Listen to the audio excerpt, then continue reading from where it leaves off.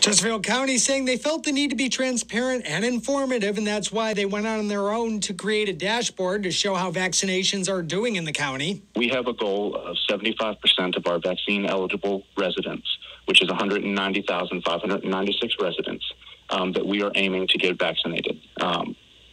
So if they go there, they can see our daily progress as relayed by VDH data that we're pulling in on a daily basis. The county's Brian Warshawski. It should be pointed out, because the county has received unwarranted criticism for the vaccine rollout in Chesterfield, that the state controls the health district and the vaccinations.